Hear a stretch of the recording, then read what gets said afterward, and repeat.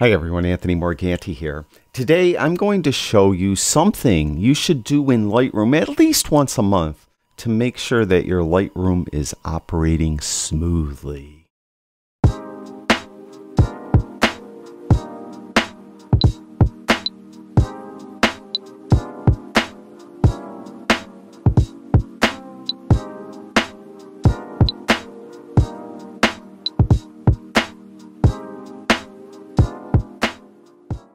Were you ever in the library module of Lightroom and you may go up to the top library menu and you go down and you could see synchronize folder, and you might be wondering, what is that all about? Well, what that does is it will look into the folder on your computer that you happen to have active in the library module of Lightroom, and it will look for images that are in that folder but aren't in your Lightroom library, and it will give you the opportunity to get them into your Lightroom library. It will look for images that are missing, meaning they're not in that folder. Lightroom thinks they should be in that folder, and it will give you the opportunity to delete them from Lightroom. Or you even could go back up here to find missing photos, and it will give you the opportunity to find them on your system and get them in that folder so Lightroom now sees them. The other thing it does, it will look through all the images and check the metadata and make sure that the metadata for the image written on the image matches the metadata that Lightroom has in its catalog. Often we send images off to plugins, and plugins will edit the metadata of the photo, but Lightroom doesn't recognize that plugin edited the metadata. So we have two different versions of metadata. We have the Lightroom's metadata written in the Lightroom catalog, and then we have the actual metadata that's in the image. This, when you synchronize the folder, will give you the opportunity to update Lightroom's catalog metadata with the actual metadata that is on the photo. So it does those three things. Now, what I recommend you do, you can do it on the individual folders, but what I recommend is at least once a month, go to the root folder. This is the folder that contains all your other folders. That way, when you synchronize this folder, it will look through every single folder in Lightroom, every single image in Lightroom, and make sure everything is synchronized. What you could do is you could just go to this root folder. My root folder happens to be called Lightroom Raw Files.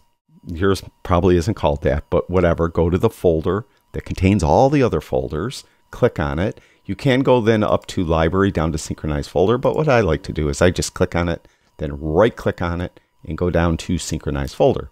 And when you do that, this little dialog box will pop up, and it's going to go through each of those images. Now, on my computer, I have 74,667 images, so it's going to take a while to look through all those images. Hopefully, you have less, and it will take less time. Now, what it's doing those three things. It's going through each of the photos, making sure they're in that folder, and it's looking in the folder to see if any images are in that folder that aren't in Lightroom, and it's looking at the metadata of each of those images and make sure that it's the same as the metadata in Lightroom's catalog. So it's doing these three things right now. Once it's done counting, you can see it says counting. Once it's done, it will show if I have any images that aren't in Lightroom that are in a folder, and it will show if I have any missing images, and it will give me the opportunity to just get them out of Lightroom because they're missing. Maybe outside of Lightroom I deleted them, and Lightroom doesn't know I deleted them. Well, you could tell it now. That's what that does, and then it will do those metadata updates if needed. So this is probably going to take another minute or so, so I'll pause the video, and when we come back, we'll see what it found. Okay, it did find one photo. That means that somewhere on my system in one of these folders is an image that isn't in Lightroom but is in that folder. Now, if I just click Synchronize, it'll automatically just bring it into Lightroom. I have the option to show the import dialog before importing. So what it will do if I have that checked is when I click Synchronize, it will come up with the import dialog and show that image. Now, there is one specific reason why you may want to have that checked. Every now and then, if you don't have that checked, what it will do is it may find duplicate images. That means images that are in folders that are already in Lightroom in a different folder. And if on the import dialog you have that one checkbox checked called Don't Import Suspected Duplicates, what will happen is if I just click Synchronize now, if this one photo is already in Lightroom in a different folder, Lightroom won't import it. It's just going to come up with nothing, and you're going to wonder, why is it doing that? And you're going to synchronize it again, and it's going to show the number of images again, and it's going to not import it. It's not going to tell you why it doesn't import it. That's why it's kind of maddening. So for this demonstration, let me click this box. Normally I don't, but let me click that Show Import Dialog before importing, so I could show you that checkbox I'm talking about that you need to make sure is unchecked to bring in duplicate images. All right, so we're going to scan for the metadata updates to still, and we'll click Synchronize. Now again, because I have 74,667 images, it's going to take a little bit. I may have to pause the video, but when we come back, the import dialog box should be open, and it will show that single image that is in one of my folders but not in Lightroom. Okay, it found my single image and it opened up the import dialog. Now again, the reason why you may want to have this that checkbox checked to open the import dialog first is that sometimes it won't bring the images into Lightroom because it's a duplicate image, and that's because in the import dialog, even though if you didn't open it, you have this check, don't import suspected duplicates. Because of that, if this image was already in Lightroom, it would be grayed out right now. So I'd have to uncheck this box in order to import it.